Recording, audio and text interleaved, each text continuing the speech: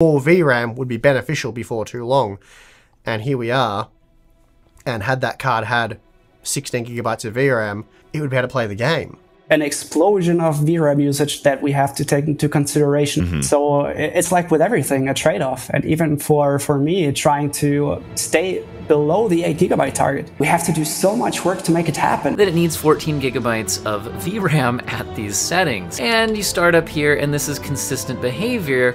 It just crashes. Frustrating situation where the graphics card is powerful enough to run this game completely maxed out at 80 FPS average here, and texture resolution doesn't usually have much impact on performance at all until you run out.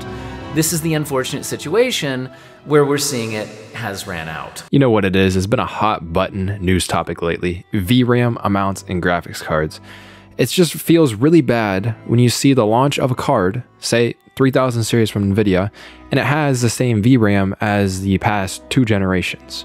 And it just makes you think the card's gonna be faster, it's gonna need more VRAM in the future. We all are thinking it, but not everybody is saying it when that launches. That is going to be the limiting factor in the long run. A lot of people are talking about the RTX 3070 and 3060 Ti right now, only having 8 gigabytes of VRAM, and they're struggling in games like Hogwarts Legacy, RE4 Remake, and Last of Us Part 1. I actually personally went with a RTX 3080. That card too, it's very powerful, and it only has 10 gigabytes of VRAM. It is only 2 gigabytes more than the RTX 3070. Yes, it is faster VRAM for 30% more performance on the 3080. So it's clear that it could be an issue. If it's running into issues on the 3070, it might run into issues on the 3080. So let's hop into RE4 Remake and see how the 3080 plays out. And broke. I wanted to test this, but I'm only gonna use the chainsaw demo. It has the same graphics as the actual game. So in this game, why is the freaking cursor so big? This thing is huge, guys. Now, everything is very impressive. Let's go ahead and just pull up our all-time favorite program. Remember, that is MSI Afterburner. So you can see up here in the top left that it is at 8.5 gigabytes of VRAM. That is this funny number here underneath the GPU one. Let's look at what we are at on graphics, because 1440p, we're at native. We have ray tracing on, and it's on high. We're at high at 6 gigabytes, so we're up to 9 gigabytes of VRAM. You see, 9 gigabytes is not far off of VMAX on the 3080. Let's go ahead and up the textures to 8 gigabytes. Let's see that. It says it could exceed it, but like if you have an 8 gigabyte graphics card, you wouldn't even be able to play this. It's over 8. It would crash. Now I'm not experiencing a crash. Obviously the 3080 is very capable of this, but you see the VRAM in the top left was a 9.5 gigabytes just in a game that came out 2 years after the 3080 launched, or just a little over 2 years. Kind of scary how fast this is progressing to be a bad thing. This is the part of GPU reviews that people don't tell you, is like if you can't afford to buy all these $60 games. And footage from Game Benchmark, so go ahead and check him out if you're interested in this review. Let's hop into the 1440p ultra settings. 9.35 gigabytes of VRAM here, as you can see, the ultra settings at 1440p. Again though, 10 gigabytes of VRAM on the 3080, 2 years after release. Another game just really pushing the limits more than we're probably comfortable with having a top-end card. So let's check out the settings that we're on. Basically on Epic settings, on DirectX 12, native resolution, and I think we have the high resolution textures on as well. No ray tracing, no nanite. Oh, nanite is on, but let's turn off nanite. This used to be like green over here. Here's Fortnite being stuttery as it always is. I don't really want to be bothered. Guys, can I get a kill? I have not played Fortnite in a minute. Although I did play it against Steve from Hardware Unboxed, and I got destroyed. Oh, go check out that video. I was gonna say, like, rasterized Fortnite still looks really good. We're at VRAM of just 6 gigabytes, so very runnable, even on a 3070. You can see here we got nanite and lumen on, and no hardware ray tracing. It looks like we're up to like 8.3, 8.4 gigabytes of VRAM up in the top left there, as you can see, And yeah, definitely getting close to this. If you were on an RTX 3070, you wouldn't be able to do this. So let's just try out what the hardware ray tracing looks like. You can easily see turning on hardware ray tracing that we went from 8.3, 8.4. It looks like it stabilized to just a little bit higher VRAM usage up there. So people are gonna say like, oh, you can just resolution scale and it won't be a problem. Well, at least in Fortnite, it doesn't seem like it really helps that much. Again, this is at 1440p. We just resolution scaled it to quality. From quality, which I think is 1080p resolution scale. Yeah, yeah, you saved what, 200 megabytes of RAM?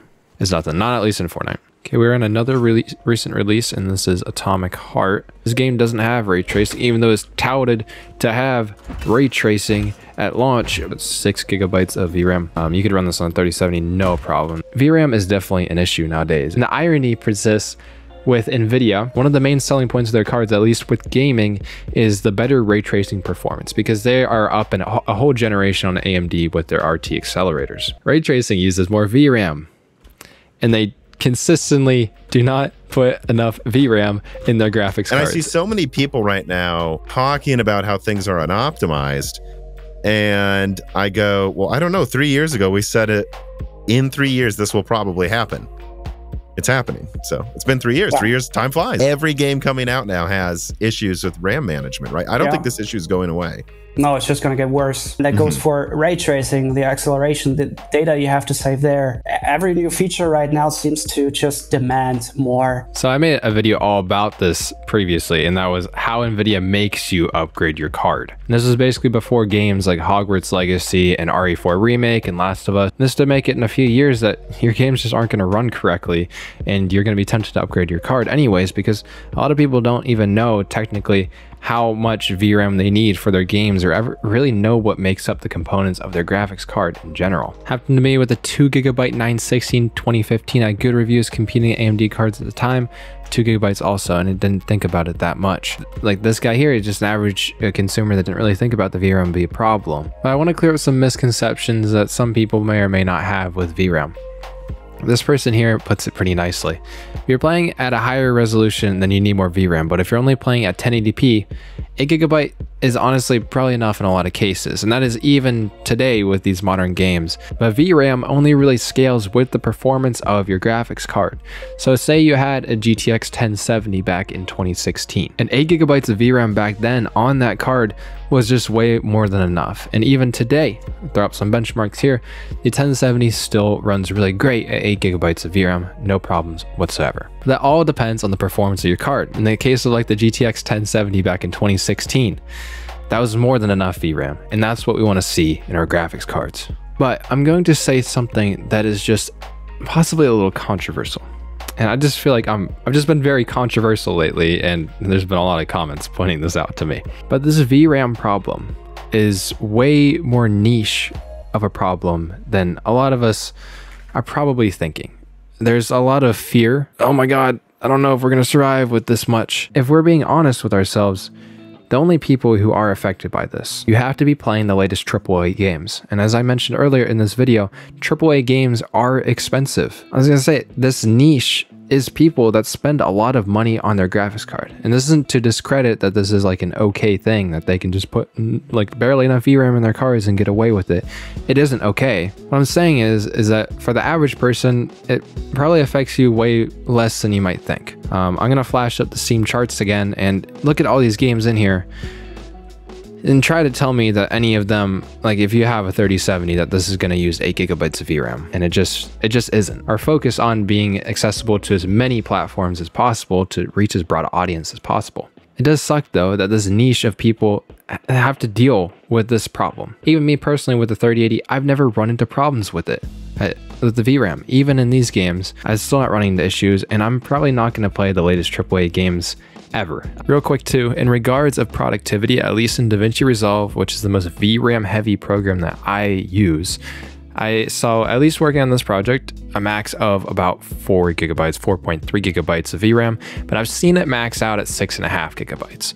So at least for me personally, 10 gigabytes is still plenty of headroom, but I'm working with very compressed footage that you may or may not be working with something similar to that. Even though NVIDIA isn't putting an excess, like future-proofing amount of VRAM in their graphics cards, it doesn't really seem to matter because the average person is almost never pushing that much VRAM. AMD's approach to their marketing is that one of their main selling points is that their graphics cards have more VRAM integrated into them just off the jump. And this can sway people, especially if you're using very VRAM heavy workloads. You can see some people in the comments of this video, my 6950 XT used over 14 gigabytes of VRAM in the RE remake demo. And granted, he's playing at 4K with textures running at 6 gigabytes. A 3080 wouldn't be capable in that case. And is AMD's approach to marketing with their VRAM really that big of an advantage to a lot of people? And I'm sorry to say it, but it doesn't really seem like it is. A lot of people aren't completely educated that VRAM matters, especially because there's a delayed response to VRAM mattering. Like, it might not be until 4 years down the line that all of a sudden that your card can't play modern games. Saying, we don't need to pay attention to the Harry Potter. We don't need to pay attention to Forspoken. We don't need to... How many games do we need as an example before we have to pay attention? As much as a lot of people are scared about the whole graphics card memory situation right now, it might not be enough for the future, and it doesn't even seem like with 4000 series from NVIDIA that they're really trying to put any more in their cards. I don't really think it's as big of a deal as a lot of us are probably making it out to be. I want to do a weekly live stream on YouTube, just kind of chatting with you guys, okay? And we're just talking about, like, you can ask like Q&A and stuff, like what the heck is going on with me. I don't know how long the stream would be, and maybe play some games on stream. We could also maybe cover like technology news or anything that's interesting going on. If you guys are interested in it, I'm thinking about doing them on Friday nights at this moment. So I will schedule streams and just let you know. But anyways, beside that, what do you guys think about this whole VRAM situation? And if you have an 8 gigabyte card that is actually fast enough to use the 8 gigabytes, are you running into issues right now? Let me know. And I'll see you guys in the next video, possibly today in a live stream. It's Friday. I'm recording this at like 1:34 a.m. Peace.